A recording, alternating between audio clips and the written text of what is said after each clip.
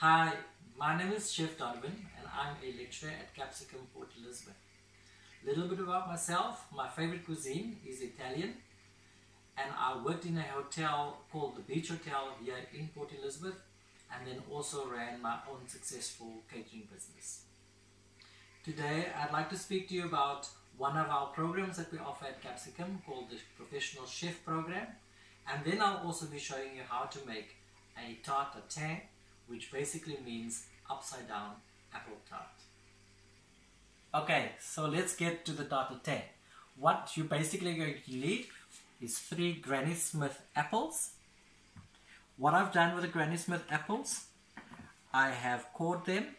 That means taking the core out, and then I've removed the peel and then cut them into quarter pieces.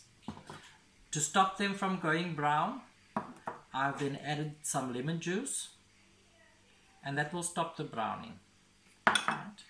With that, you're going to need a quarter teaspoon of cinnamon, a pinch of allspice. You're also going to need a 3/4 cup of sugar, a tablespoon of butter, and then for later we have made an egg wash consisting of 1 egg and some milk. You're also going to need convenience pastry. What I've done is I've rolled out the pastry slightly thinner so it can fit over my pan. Okay, so let's start. First thing you're going to do is you're going to take your apples, your cinnamon, and then also your allspice, and you're going to give that a good mix. You're going to need a pan with a metal handle because we are going to bake the apple tart as well. So in a circle, you're going to place your apples in a nice circular pattern, because remember we're serving this upside down. So what you see at the bottom is what you're actually going to see on the finished product on the top. Right.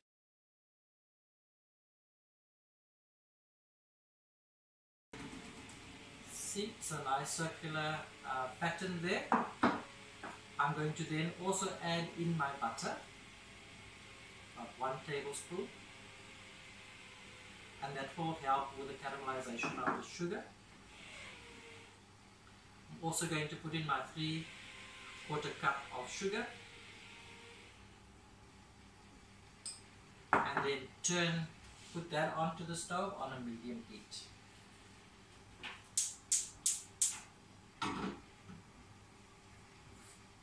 Okay, so while that is caramelizing, we're going to speak a bit about the program. So this course covers all theoretical and practical components of your kitchen operations and culinary practice. To instill what you have learned and get experience in commercial kitchens, you will complete a 6 months internship in a commercial kitchen at a restaurant or hotel as part of your course.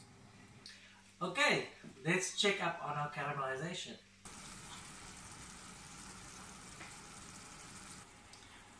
Okay, so now the sugar is nicely caramelized, and that you'll see with the sugar changing color over there. So at this stage, because it's been cooking for about 10 minutes, the apples should be soft enough for you to transfer them to the oven.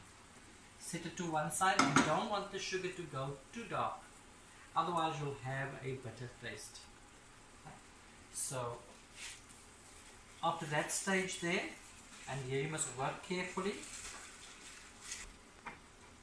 you just roughly cut about the size you'll need to cover the apple in the pan. And this is a rustic pie. You don't have to have a lot of finesse. All you're doing is you are making the pie shell. What you want to do with the overlapping pieces there, you're going to pinch and tuck them so that you can cover the apples.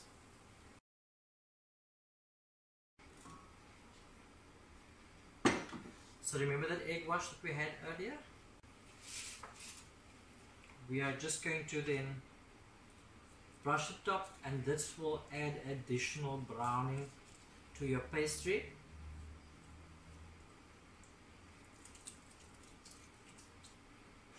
If you want a nice crispy flaky crust, you can just do it with melted butter. I don't like to use a lot of butter. The pie crust is flaky enough. And we will add some recipes on how to make a good puff pastry as well. Steel pan, straight into the oven, 20 minutes until it's golden brown.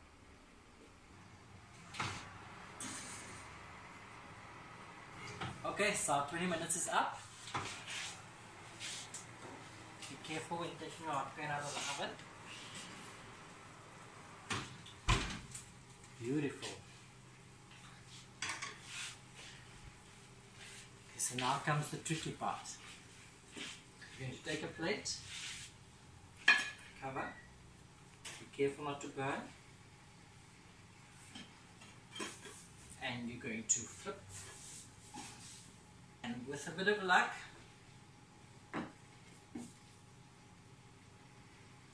don't worry if there are apples sticking to the bottom. You can always use those leftover apples there. Keep filling up your pie, and then be sure to get any of the leftover syrup. I'm just going to clean up my plate.